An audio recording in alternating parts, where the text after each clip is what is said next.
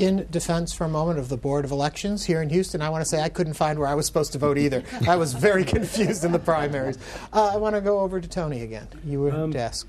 You know, I think that based on the emails that we're getting, and we keep our email firewall wide open so that we get as much input as we can.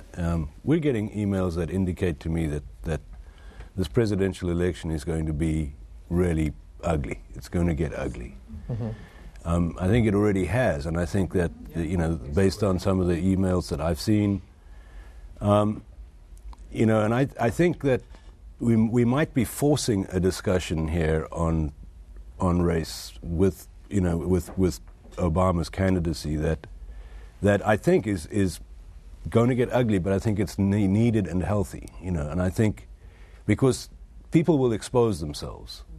The racists will expose themselves. They will come out of the woodwork, because, you know, I think that there's a large body of people in this country who would rather die than see a black man as president. Mm-hmm. You know, and they will come out and expose themselves, and I think that in a way is going to be a good thing. I think, though, when you talk about the Byrd Obama kind of dichotomy here, the kinds of people that thought it was okay to do what they did to Byrd, you know, they live in the woods and they stay there, and they don't come out. They there. But I think that on the national level, at any rate, I think some of the real virulent racists will expose themselves, and I think we'll see it. Mm-hmm. I will say that preparing for this show, one of the questions that I was asked by a reporter was, do I believe the same thing that happened to James Byrd 10 years ago could happen today? And my answer back on that was, of course it could happen, because there are always individuals out there that are going to do the wrong thing, that are sick individuals. But will we react the same way is the difference. When James Byrd's murder happened, and correct me if I'm wrong, any of you that want to get in on this, it was then the reaction of the communities, that it was no longer just 3 men had attacked 1 man. It was the white community had stepped down on the black community again and done a horrible thing. And what I would like to hope is that if it happened again today, it would be 3 sick white men did this to a black man. It's not a whole cultural thing. But I don't know that we're there yet. I don't think we're at that point where we can see that. But Ernie. Yes, Cherry. Of course, on June the 2nd, I was with 6 of the Byrd family, because we wanted to really put James Byrd back on the radar. Because for a long time, you know, we forgot about it. It happened. Been there, done that. You know, we owned other things. And so in doing so, to be able to look at a slide presentation or a PowerPoint presentation of the lynchings of so many black men in this country. But that's not what I really want to talk about. I want to talk about, you see, this sick mentality that drug James Byrd behind that pickup truck happened, 3 or 4 years ago to David Galvan, a teenager. And it happened by these young teenagers at a party. And even though David did not die that night, he committed suicide probably, 2.5 years later. But really, in essence, he did die. Yes. And I am really saddened that it was not a big enough outcry for David. Mm-hmm. You know, so when I look at that, here you have these teenagers, and we want to look at our teenagers, and we're saying the young people, you know, they're really supporting Obama, and we got this movement. But that was young people. That was teenagers did that to David. So when I look at this, only until every individual or the majority of individuals can say the only thing necessary for evil to exist is when good people do nothing. Mm-hmm. And too many good people sit on the sideline and watch. Yeah. Now, Chief Hurt, I would say there are a lot of people out there who are going to say, stiffer crimes, stiffer penalties, that's going to take care of this problem. You can make the laws whatever you want, put these people away for a long time, but you're not getting at the root cause, correct? You're exactly right, because people look at the justice system and they say, well, why are the police officers arresting this group of people or these people in this particular neighborhood or whatever? And we talk about justice and quality of life. we need to go back to, was there an opportunity for the family of those individuals to be successful? Okay, did they get a good education? You have to go back and look at the dropout rate, the opportunities people had to learn and to interact with individuals throughout our cities and throughout this country. And then you make the decision that says, well, is that a good system? Because the justice system starts from the moment that we are born, and how we are cared for, and how we are supported, and how we are coached, and people cheerleading us along to success. And if you constantly are being dragged, or people trying to drag you down with the negative part of it, it's making it very, very difficult. And it's happening today. Listen to some of the news media. Don't mean to pick on a gentleman over there. But let's go back to the Obama deal. When he won in the southern states, they says, oh, he won there because the majority African Americans live in those communities. When he won in Iowa and Utah, he just won. He just won. Didn't say who voted for him there. He just won. Dr. Kleinberg? I think one of the things we're pointing to here is that it's not just the racial divide in this country that is critical and central to the future of America. It's a class divide. It's a growing, cutting off of opportunity in an increasingly unequal society. And so that's another central piece for us to address. But the other point I wanted to make also is that there are going to be sick people with us for eternity. But the patterns in America are hopeful and positive. And you see it in the kinds of things we've been talking about with Obama and others, but you also see it in our surveys and in the most powerful predictor among Anglos, in attitudes toward African Americans and toward whether this increasing ethnic diversity in Houston is a good thing or a bad thing, and in perceptions of immigration. The single most powerful predictor is age. Younger Anglos are far more comfortable with this ethnic diversity than older Anglos. And I think that's part of what we're watching in a period of revolutionary change, that these things, that the trend, the direction in which we're moving is a positive one. That's one of the questions that I have here. Is our conversation coming a little late? Is the problem going to be solved with the next generation that's coming up that are already seeing things different? Or is it... I'll get to you in one second, because I promised the judge I would go to her a minute ago, even though I've changed the topics. I'll go over there.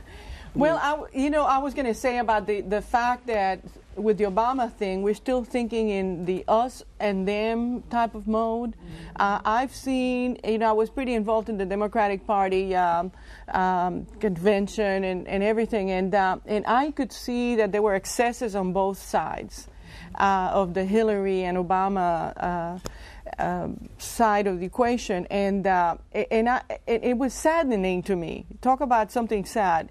How there were so many statements of, them blacks are blankety blank, them Mexicans are blankety blank, or those whites, they'll never vote for, they'll rather die than, and that sort of thing. And it was really sad to see, even within a party that is supposed to have common ground. And so if there's ever going to be any kind of dialogue, it first has to start with some of those people and some of them and some of the others, but not, in terms of, the race thing, this race as opposed to the other.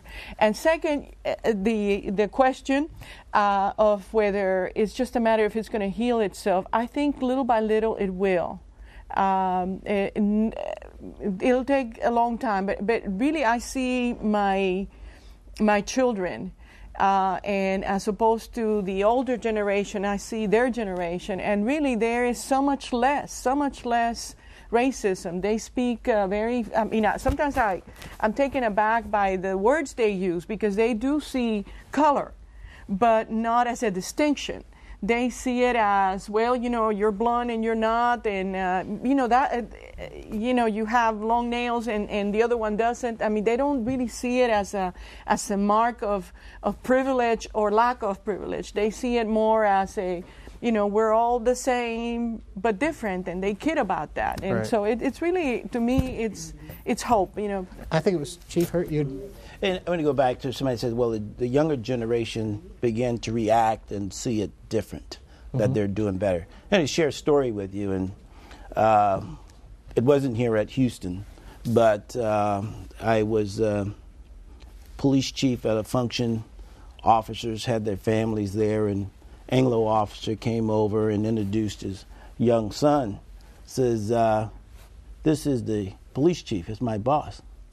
And the kid, I guess he was probably 5 or 6 years old, he says, "Well, you can't be a police chief." Now, somebody taught him something along the way. And this was 5 or 6 years old. So, you know, I don't know if all that progress we're talking about occurring is really occurring. But can't there be different reactions to those statements? I mean, yes, he can see a difference, and yes, he might have been taught, but if his motivation isn't necessarily negative, if it's just he's surprised to see a man of color in a position Why of power. Why should he be surprised? I went to the same school that his father did. I graduated from the same university that his father did. Why should he be surprised? Well, he should be surprised. Everyone wants to answer why he should be surprised. It's unusual. And I think that's the key. You will always have racism until it is no longer unusual, until it becomes part of the taken for granted reality that color is not a factor. Okay, I promised over here I would get to her, and then I'll come back over there. I'm trying to keep track of you all. That's right. Well, the way I see racism, it's going to take a while. Yes, there's hope. There's always hope. I always think back, I said, gosh, look how long it took us to be, our forefathers to be freed as slaves, how many years. Then between being freed as slaves, look how long it took for the Civil Rights Bill to pass so we can have rights to go wherever we want. I hope it won't take that as long as for the races to erase itself from our society, because it seems like right here in Houston, we are still having major problems to have us as African American to reflect back to the days before the civil rights.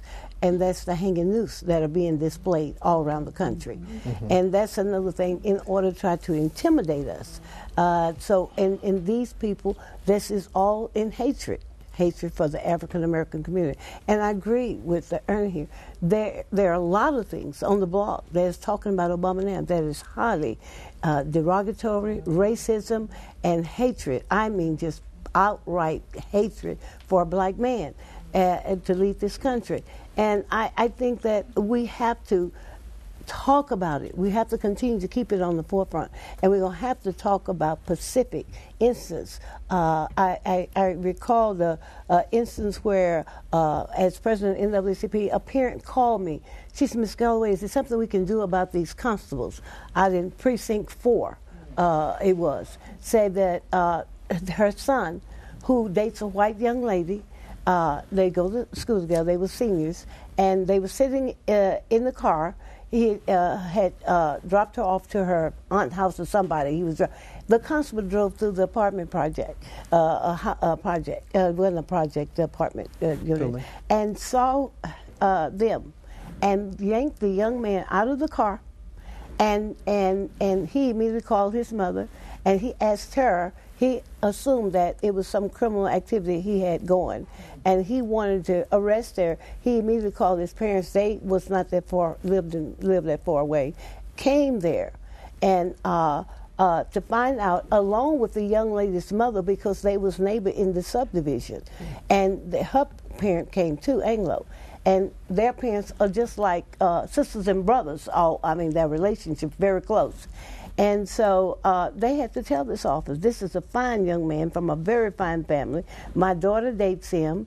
And so, and the Anglo parent chewed out the Anglo constable and told him he was going to report it, but the black parent wanted to know if anything they could do for his discrimination against her son and target him because he was African American. And so these are things that come in. I hear all kinds of stories, right. But we got to talk about it. We got to bring it to and identify. I'm going to go out a bit on a limb on this one. Let's see how the reaction is to this. I'm going to go to Reverend Lawson on it. What about the theory, the idea, a cornered animal reacts more violently? They're scared. Are we at a point where maybe these racist thoughts are, because the tide seems to be turning in some way, that those that are holding so fast and true to these old beliefs are striking out bigger, broader, because they're just about to be snuffed out? Is there any hope in that kind of a way of looking at it? all of us have to realize that racism is real, it is long-lived, it probably is still going to be long-lived. I don't think that that's going to change very rapidly. I think that one of the things, and I guess Chief Hurt spoke to it, is that the media helps to keep that going. But I also think that, as I think of South Africa, I can remember Nelson Mandela coming out of prison to become the president, and when he became president, he chose the former president to be his vice president. That kind of thing says a whole lot. I don't believe that things are going to change rapidly, but I want to frankly salute Channel 8 for just holding this kind of dialogue where we can get together, we can agree, we can disagree, but we all have to realize that this is a monster that has to be faced. Mm-hmm. Recently, I was speaking to, you can applaud if you'd like. I don't want to stop that. Recently, I was talking to a group of college students, and one of the students asked me, isn't it racist to say, I am voting for Barack Obama because he is black? Is that not the same thing as somebody else saying they're not going to vote for him because he is? Isn't it two sides of the same coin? I throw that out to anybody who wants to. I would like very much to say something about that. You know, it's very interesting to me in, of course, the work that I do, and I have heard so many stories when people have the freedom to really be able to purge themselves, if you want to use that word. And one of the things that I find so amazing, when we're talking about racism, 99% of the time, we're not even talking about the same thing. You know, if I don't like broccoli, somebody's going to say I'm racist. You know, and when I say we talk about racism, I'm talking about an institution. I'm talking about an institution that was created. An institution that bestowed goodies on some and kept a whole lot of others from getting the goodies. I'm talking about an institutional form that operates on power as well as prejudice. Yes. So when I'm using that definition, what you just put on the floor can't fly, you see, or that dog can't hunt, whatever you want to say. So the thing of it is that and for me, to be able to look very carefully, I don't want to vote for anybody just because they're a woman, and I didn't want to vote for anyone just because they were black. I didn't want to do that. And I wanted to really examine the issues. But hypothetically, now, let's say I'm going to vote for somebody just because he's black. Well, right now, when I'm talking about an institution of racism as an institution based on power, functioning on prejudice, the bottom line is what people still don't realize. We're on the way, Stephen. We are on the way to this making everything kind of look better, okay? But the thing of it is, people of color still in this country have little or no power. And if racism operates under power, then for me to go and vote for a black man, hell, I'm just voting for a black man. Chief Hurt, over to you. Yeah, I just, two points. And Mrs. Well, it's getting better. It's not like it was 3 years ago. But I guess my question is, how long? You know, how much longer do we have to go? Not in our generation. Why not? That's it. Why not? That is That's it. No, Okay, over to Stephen. If we have, as we very well might, the President of the United States being this extraordinary African-American person, that's going to have some enormous impact on the speed with which we move in that direction. I think there's a legitimate sense that he can bring something of extraordinary importance that a white person could not bring But to can't that he office. cause backlash, too? Can't it be then a lot of the white establishment who sees a black man in power is frightened by that, so they build up their... before... Okay, I got to say this right quick. I'm sorry for being rude.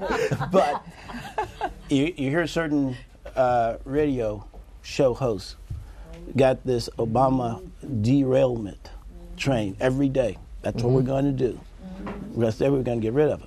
You know, and the other thing is, says, well, this, and the other point I wanted to make, it says this black man that's running for president, isn't his mother white? What if we didn't see a picture and his name was Richard Smith and we only knew about what he wanted to do and what his dream was as a leader of this country, and probably one of the most powerful men in the world, and we didn't know. And everybody says, the black man. His mother must be saying, well, what about me? What happened to me in this discussion? You know, what about me in the discussion? You know, instead of and I don't know, and I do know why we say that, because it says, well, if you have one drop, you are, okay. And but I think I would have hoped by this time, and I know, you know, how long, and I don't know if we all can wait that long. Right. For things to make those significant changes. And I think one of the things, if we're going to make those changes, I like to speed the process up. And I would too. So I'm going to jump in here and say, I've been told we've got about 5 minutes left. And so I want to turn this whole conversation real quick into one of hope for the future. What is it we all can be doing that can help speed this process along, that can get us so that we're not, maybe we'll see color, but that isn't a negative thing, that it isn't stereotypical examples go with the color of someone's skin, that we're all just people in the world. I'm going to start with Carol Mims Galloway. Well, I think one of the things, the tools that African Americans are going to need, they're going to have to get economic power. Economic power will eradicate a lot of this. Because this is where we haven't obtained is economic power.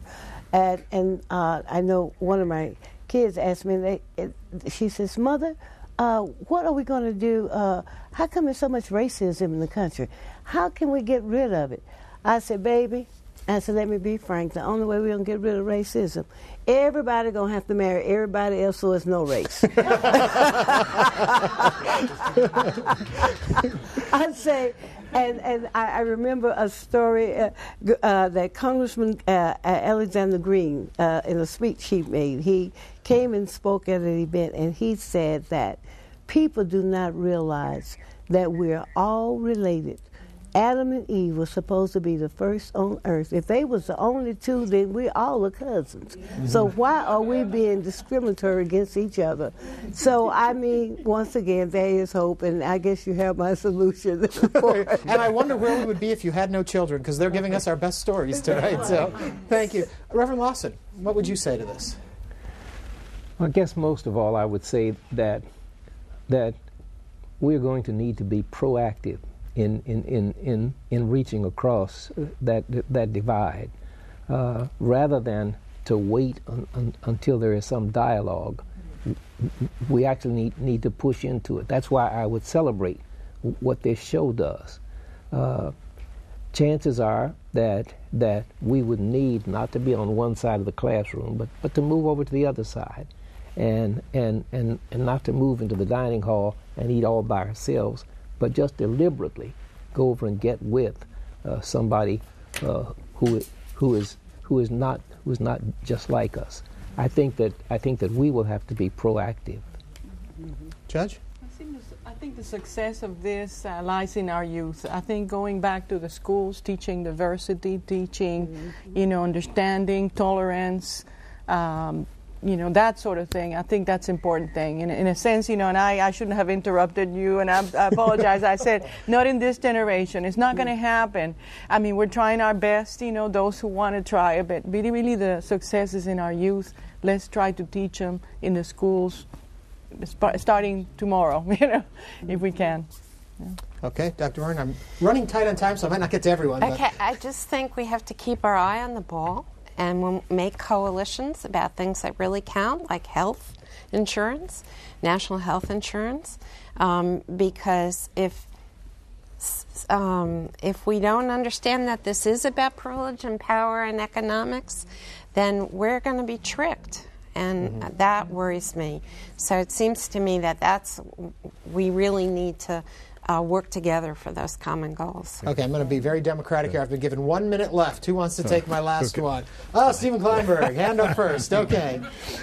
I think the key is what all of you have been saying. The two things is, one is it's an issue of inequality. It's an issue of 49 million Americans with no health insurance. It's a question of inadequate schools and opportunities, and that has to be addressed directly for all of us. And the other piece is that we're in the midst of this revolution. And I keep wanting to remind us of that. In Harris County, Texas today, of everybody in the Harris County who is 60 years old or older, 70% are Anglos. And of everybody under the age of 30, 75% are non-Anglos. It is a done deal. You will watch this transformation take place. And as we move into a world of greater equality and opportunity for all of us, and where African Americans and Latinos are a part of the world of privilege and the world of leadership that is going to be inevitable as we go forward, I think much of this is going to be resolved. Chief, I'll give you 10 seconds. Just quick. And then Chair, I'll give you 10. Go. People are in place to do that now. CEOs of major corporations, governors, congressmen, congresswomen, all over, they can make the decision to change this. You watch and see. We will come up to an answer to the fuel problem. We can come up with an answer to this, too. Jerry, jump on real quick. I would like very much for every individual in the United States that ever said that racism is over with to stop it, and to even just look at the possibility. The second thing, I don't want to hear about your friends on your job and in your school and whatever. I want to know who sat around your kitchen table. I want your life to look like the city of Houston. I would be honored to sit around your kitchen table. They're telling me I'm out. All I can say is read more, join the conversation at HoustonPBS.org/race. There you can find out how you can get a copy of this program for your school group or community group. For everyone at Houston PBS, for our wonderful panel, thank you all. I'm Ernie Manous. One more time, HoustonPBS.org/race. Join the conversation. Thank you.